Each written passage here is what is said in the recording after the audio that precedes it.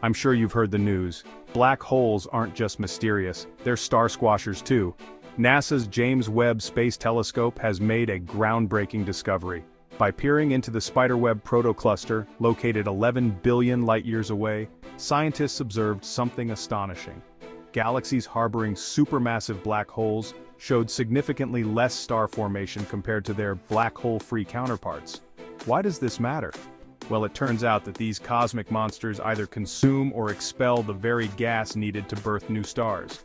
This discovery fills a major gap in our understanding of galaxy evolution. Star formation typically decreases as galaxies age, but the presence of an active black hole seems to fast-track this process.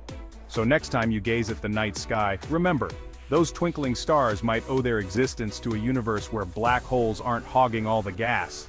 Stay tuned for more cosmic revelations brought to you by the James Webb Space Telescope.